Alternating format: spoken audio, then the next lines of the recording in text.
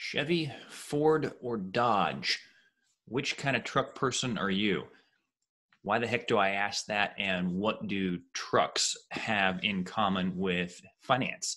Well, I've gotten this response a lot lately. Let me kind of set the stage here for you. I'll be having a meeting with maybe a prospective client, and we're talking about risk. And I'll get the comment of, "Oh, I'm diversified. I've got stuff at Schwab. I've got stuff at TD Ameritrade, Fidelity, Vanguard. I've got stuff all over the place. So I'm diversified." And I'm sitting there thinking, huh, they think that having money in different custodians is diversified. And part of our process whenever we're working with someone is to find out how much risk they're actually exposed to.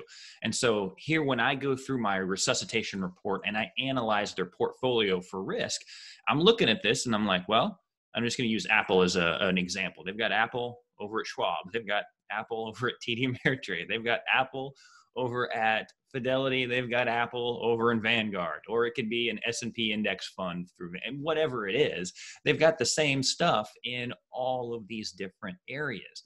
And that is not diversification. Having your money at different custodians is not diversification, because all of those custodians can pretty much hold all the same investments. And so this is where the truck analogy comes into play. I grew up on a farm, and we were a Chevy family. In the area that we grew up, there were three main types of trucks. You were either a Chevy family, a Ford family. The Dodge families were just weird, right? That was how it was. Maybe it was similar where you grew up. Maybe there's Toyota thrown in there. I don't know. Whatever it is, maybe Honda is in there, because they've got some neat stuff too. I don't know, right? But for us, it was like Chevy, Ford, and Dodge. And here's the thing. If my Chevy truck, I don't actually own a truck, but let's just say I did right now, right? So let's say my dad's Chevy truck is parked in our garage. And then he takes his Chevy truck and he goes and he parks that in our neighbor's garage. It's still a Chevy truck. Just like your investments, they can be the same investments inside Schwab as they are inside TD Ameritrade.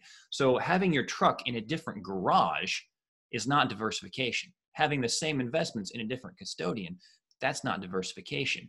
He would literally have to have a Chevy truck, a Dodge truck, a Ford truck, a car, an RV. I mean, those are different, right? Even different than the truck. So you can say Ford, Chevy, Dodge might be small cap, mid cap, large cap stocks. And you mix in a car, that might be a real estate investment trust. Put in an RV in there, maybe that's a master limited partnership, right? So there's a lot.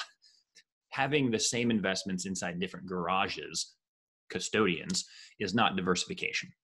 If you want to find out what your true diversification really is, have us run a risk analysis for you. We'll find out whether or not you truly are diversified, or if you've just got the same truck parked in a different garage. And if you want to get one of those resuscitation reports done so we actually can find out how much risk your portfolio is exposed to, go ahead and reach out to us.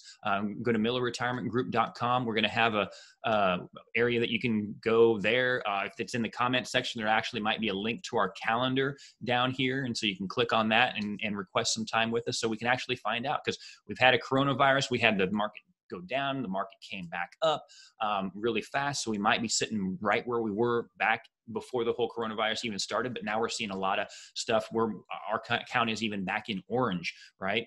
And so we're not out of this yet. We don't know what the market might continue to do. So if you feel like you might still be too exposed to risk, come and get that risk analysis, no obligation, and we'll find out whether or not you might need to make some tweaks. So that's it. Once again, smash that subscribe button, hit the notification bell so you can get alerted every time we have new content like this. Take care.